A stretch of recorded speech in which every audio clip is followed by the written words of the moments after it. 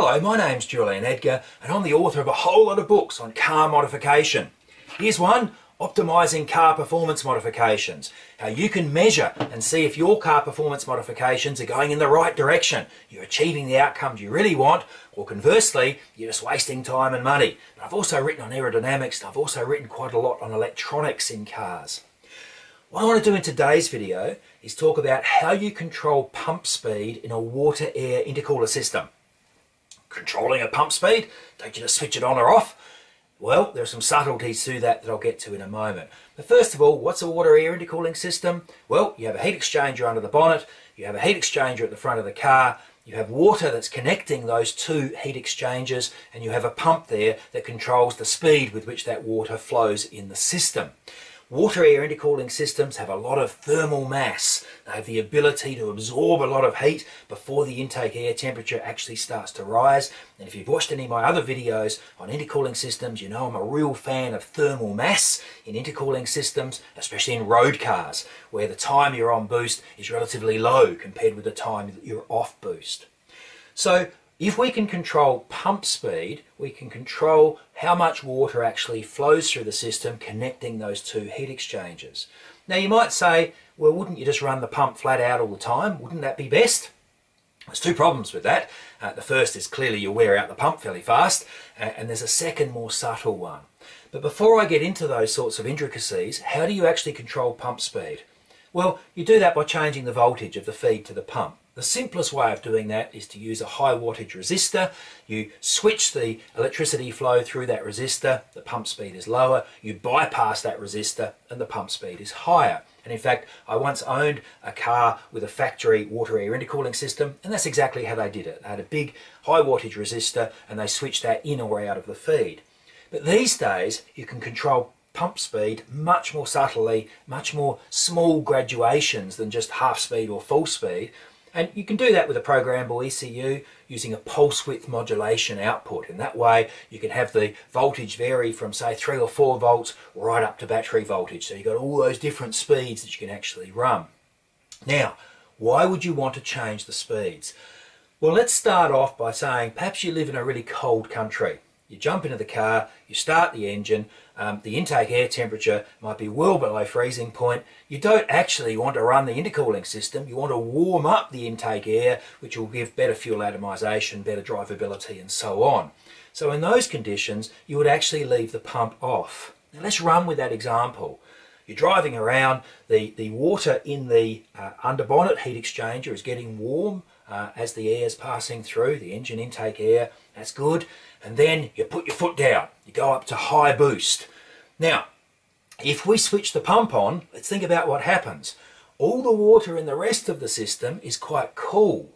The water, the slug of water that's in the underbonnet heat exchanger has got warm, but when we turn the pump on, that water's gone and it's replaced with quite cold water because that water hasn't already been circulating through the system, it's just been sitting there, getting cooled by the outside air passing through that front radiator. So you can see in that situation, you actually get cooler intake air on boost when you've had the pump switched off up until the point where it actually needs to pull that cold water through. So there's one example where you wouldn't run the pump all the time, you'd run it only when the intake air temperature rose above a certain level. So getting the intake air temperature to actually rise to your designated level is quite important, and people forget all about that.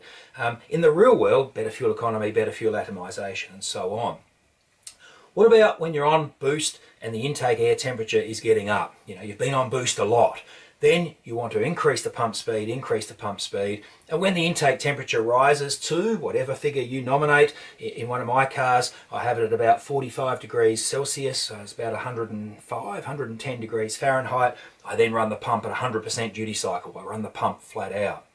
So running the pump at differing speeds depending on the conditions the car is experiencing, one, saves the pump from wearing out too fast, as they tend to do if they run at full speed all the time, and B, you can actually get better drivability by, rather than trying to keep the intake air temperature as icy cold as possible, you actually try and keep it around the same intake temp. And in one of my cars, I try and hold intake air temperature at about 30 degrees Celsius, so what's that, about 80 degrees Fahrenheit. I try and keep it there as much as possible. If the temperature is above that, I'm running the pump at higher speed. If the temperature is below that, I'm running the pump at lower speed, you know, right down to having the pump off for quite a lot of the time, especially in winter.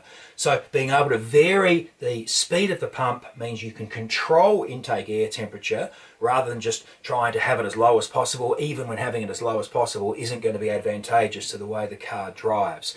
Now, I run a 2D map in my Motec M400, which I'm using to control the engine management in that car, and on one axis I have throttle position, and on the other axis I have intake air temperature. So I'm also basing it on how much I've got my foot down. If I don't have my foot down much, I don't run the pump even when the intake air temperature is climbing. But if I have my foot down and the intake air temperature is high, then obviously I run the pump at much higher duty cycles, run the pump at a higher voltage, in other words. It's fun and it's interesting, and if you have a fast response intake air temperature probe, you can really make some quite logical decisions about what you want the system to do.